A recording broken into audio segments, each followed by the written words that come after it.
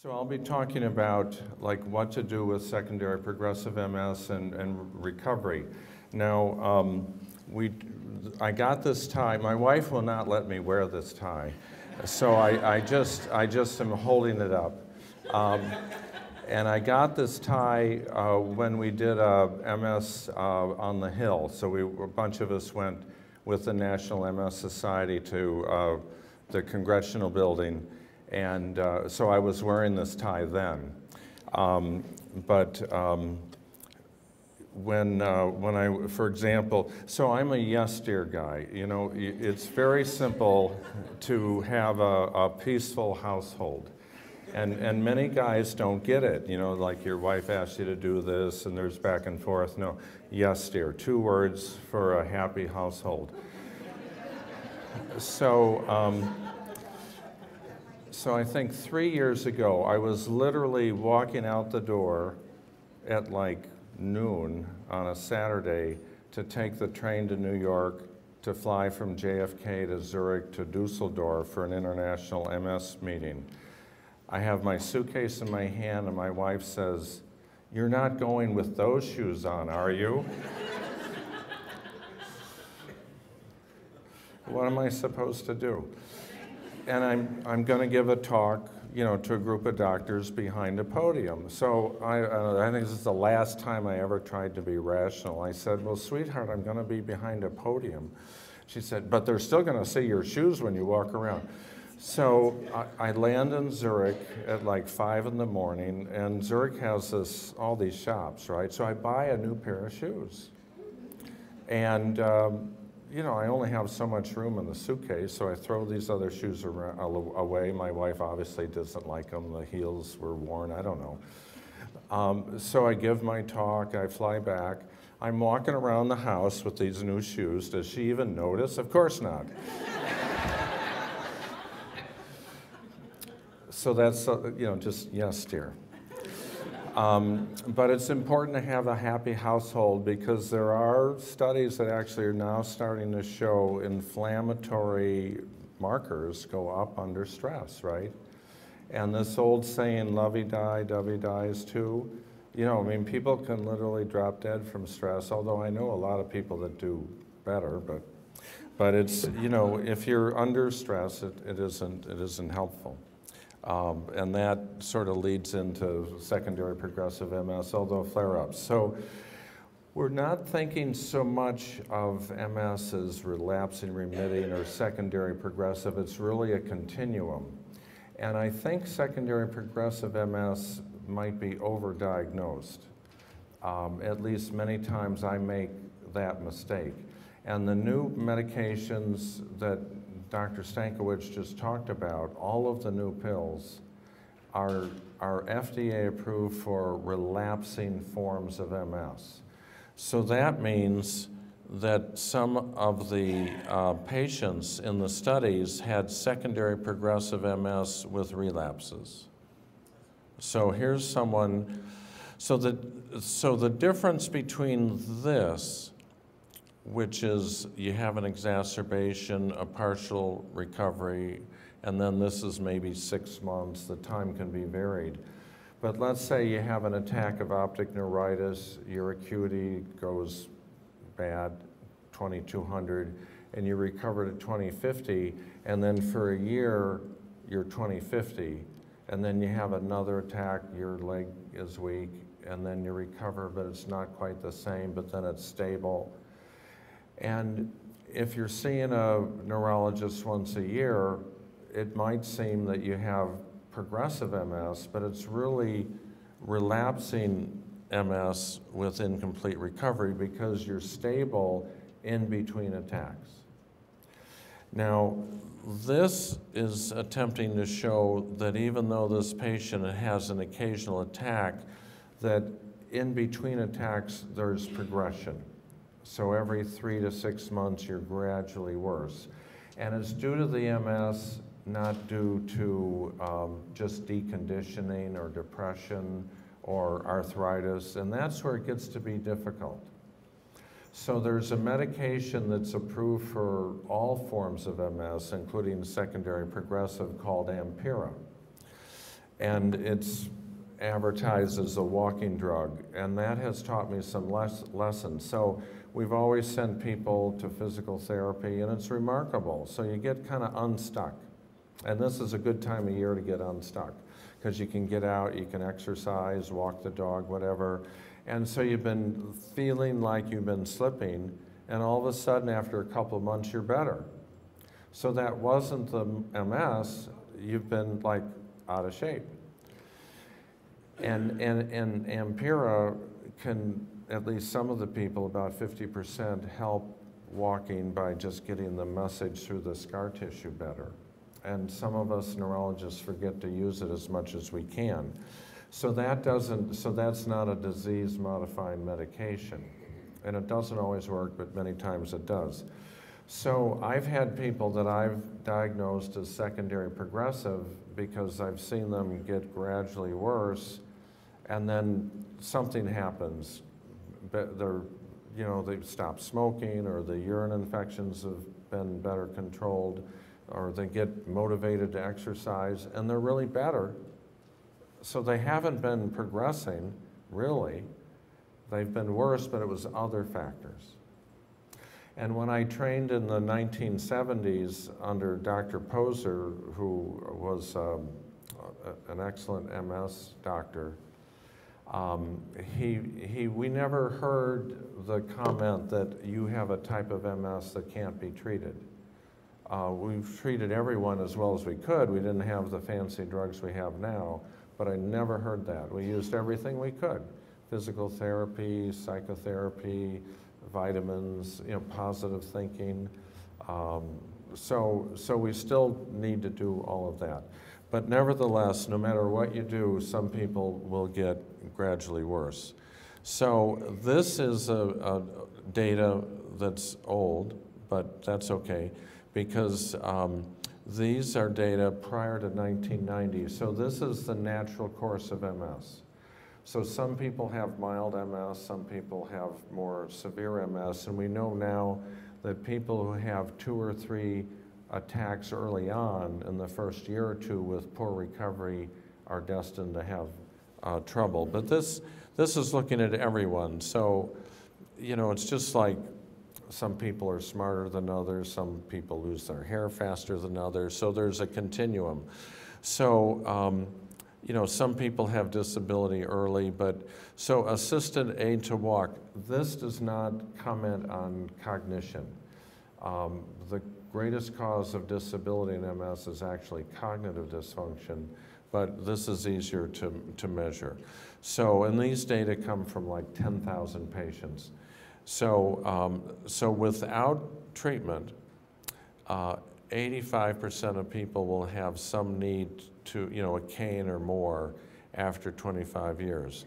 It's totally different now. So that's good, but without treatment. So without treatment, that means 15% of people will still be fine after 25 years. But who are those people early on? It's hard to know.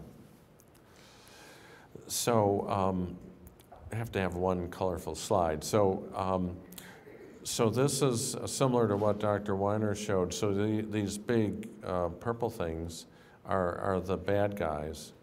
Anyone have Salumedrol and you're worse after a few days?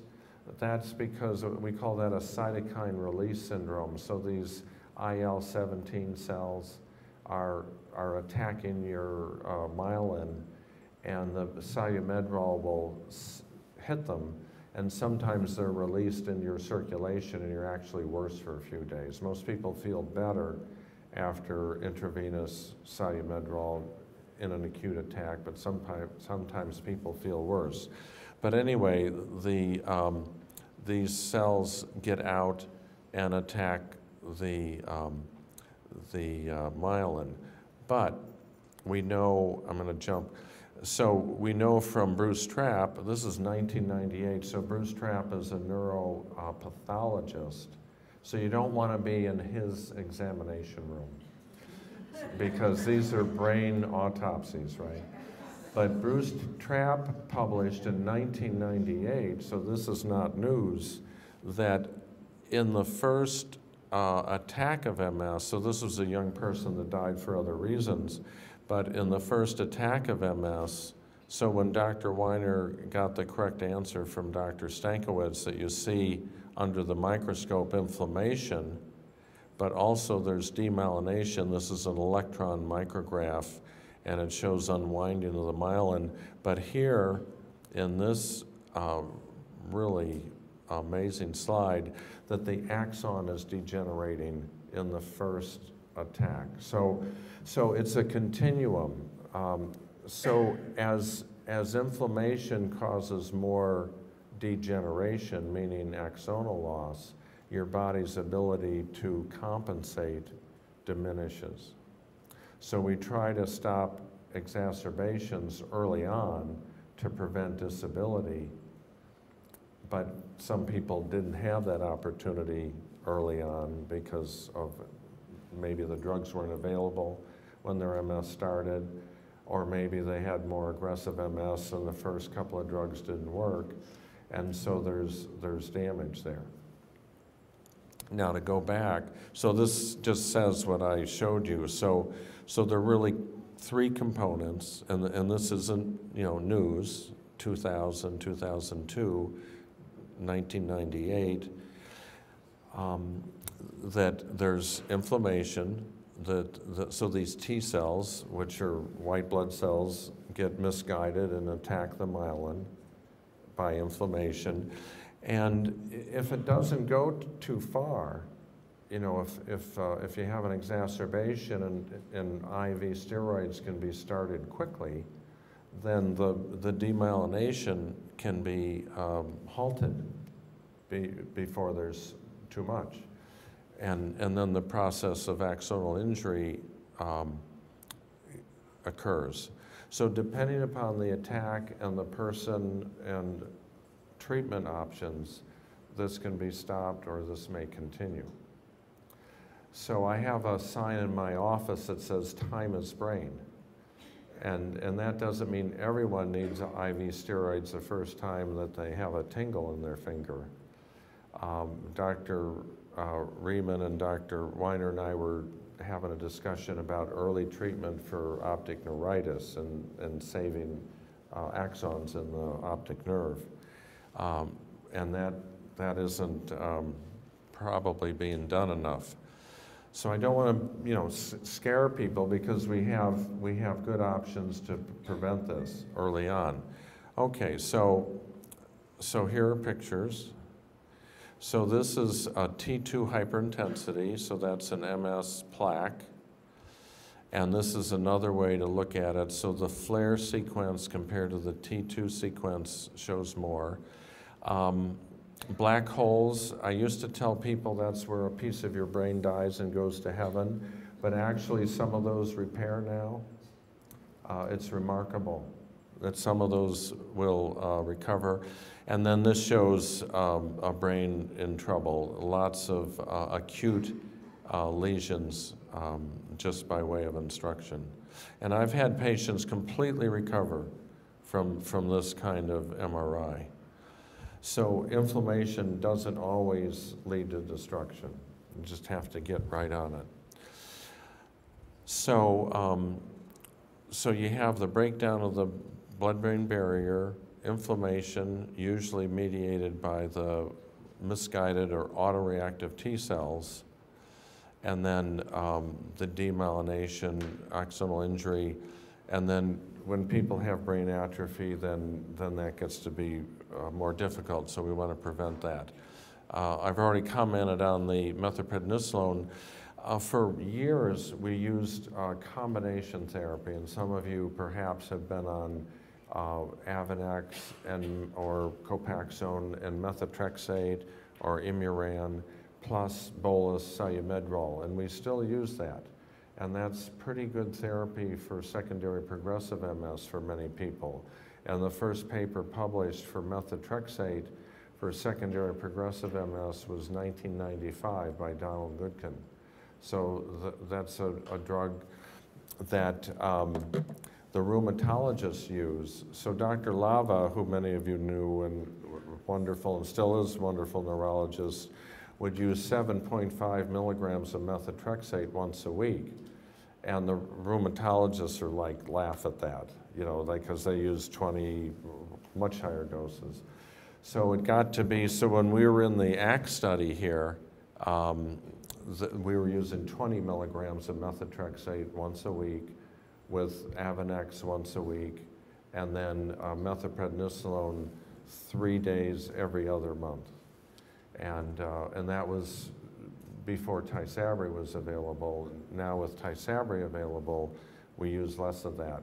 But at the time, and sometimes I still use that. And Dr. Zanadinov, with whom I had dinner with Wednesday night, back in 2001, published just IV steroids alone prevented brain atrophy. You know, will steroids cause me to have problems? Well, you know, there's side effects, but depends upon what you're trying to prove. So this has nothing to do with expensive medications. Keep moving. If you can't walk, get in the water. You know, you got to keep the joints moving. I'm really leaning towards gluten-free diet. I don't have a big study to quote, but a lot of people seem to feel better. Try it for a month. If you don't see any difference, the heck with it. The rule of thumb, don't eat anything that has more than 3 ingredients. You don't know what all those additives are going to do to your immune system. I 100% agree, have your kids play in the dirt, have them eat dirt, you know, roll around with the dog that's been outside. You know, if they get Lyme disease, that's okay, you can treat that. You know, pain and spasticity relief if you can't sleep at night because your legs are jumping and your spouse has gone to another room or you're up 5 times to pee. I mean, you're going to be a wreck. You know, you never get any rest. So all these details are a part of comprehensive treatment. And then if you have another disease, you know, I have patients with MS and diabetes, and they're not taking the diabetes seriously. And that's really potentially a more serious disease than the MS. Lose your kidneys, lose, you know, so you gotta pay attention to that too. All right. When I first see a patient, you know, the nurse gets the list of medications, I go in, go over it again, and then there are 3 other medications I forgot, right? Like, what is this 12 medications? So we start like, do you really need this one? Do you really need this one? So, you know, some of these medications are sedating, and then if you get exercising, the YMCAs all have disability times, people to help you in and out of the water. You know, who cares what you look like in a bathing suit? Everyone looks the same. And the aqua jogger, you know, they have aqua aerobics, you know, so once you start getting some conditioning and getting some relief of your tight muscles, you can drop some medications. So you may be better, here's Ampera. Okay, so these medications are approved for relapsing forms of MS. So for people that have secondary progressive MS, but in the last year they've had a relapse, you have FDA-approved medications that may or may not have been rigorously tried for secondary progressive MS. The trials are underway, but there are reasons to think that they're likely to work. And so what I do is I choose one, see a person every 2 months or every 3 months, how you doing? Whoops. So, as has been mentioned by Dr. Stankiewicz and possibly Dr. Weiner, so Tysabri has been fully enrolled in a secondary progressive trial. We won't have the results probably for 2 years, but there are a lot of reasons to think that Tysabri will work. And if someone's been doing poorly and they're on Tysabri and they're stable, you don't have to be better, you just have to stop getting worse. That's a success. If you're better, that's a real success. There's an issue of, you know, do you have the JC virus? Are you a risk for PML? But let's say you don't have the virus, there's not an issue. So Tysabri is an option. For years, Avonex almost got approval for secondary progressive MS more than 10 years ago. It just didn't quite make it. But for some people, Avonex can be helpful. Copaxone, years ago there was the PROMISE study, and the PROMISE study did not live up to its promise, but there was a subset of patients, men over 50, for whom it was effective. You don't hear about that. It didn't get FDA approval. But if I have a man over 50 who has secondary MS or even primary progressive MS, Copaxone's worth trying. And their data to support it, and you're not likely to be harmed. And the PROMISE study, I think the design, they tried to do too much. They're looking at secondary progressive and primary progressive, and they didn't stratify ages. So if the study were redone looking at an enriched population, you know, just people over 50, it might have been successful. Mitoxantrone, I don't use at all because of the toxicity for leukemia or heart, but I really use Cytoxan for really hot cases, people progressing rapidly, but it is FDA approved for secondary progressive. It's too dangerous. Fingolimab, so there is a primary progressive study with Gilenya. We don't have the results, but they're, because of the medical and scientific reasons to think that would be helpful for progressive MS, I do try that, and sometimes it's good. I haven't had too much success with the Aubagio for secondary progressive, but Tecfidera, I've had some great success with Tecfidera. So these are, you know, personal experiences, but I don't say like there's nothing FDA approved, you know, we have to wait years. Well, what about now? What about me? And then we can also bolus Salumedrol once a month. And, you know, not forever, maybe for 6 months, get people going. So that's where we are with secondary progressive now, except we're in the middle of an anti-lingo antibody study. And can we turn down the lights? Is that possible? Should have asked that earlier. So these are slides that were given to me by Misha, who's an incredibly smart lady, these are animal slides, but so this shows how oligodendrocytes are created, and it's the oligodendrocytes that create myelin. And one of the problems with MS, particularly progressive MS, is that the precursor oligodendrocytes sort of like poop out. So, to use a scientific term. All right. So these are human autopsy studies, and here's a patient who died who had chronic MS, and these are plaques, and there's no recovery. But here and here and here, you can see sprouting of oligodendrocyte precursor cells, where these people were trying to recreate oligodendrocytes to make myelin. So our bodies can actually make myelin on their own. And Dr. Zadnoff up in Buffalo, whose little reference I mentioned to earlier, has actually shown in very fancy high resolution MRI, actually DTI, of live patients recreating, growing new myelin. So it's possible if you stop the MS, or even if you don't quite stop the MS, that patients can recover to some extent. And if you really stop the MS with whatever, Gilenya, Tysabri, then this occurs more. And that's actually what Dr. Zanadanov showed. Now, so here's what Misha gave me. So so LINGO-1 blocks oligodendrocyte differentiation, or blocks myelin regrowth. So if you use anti-LINGO to block LINGO, you get more recovery of myelin. So so Dr.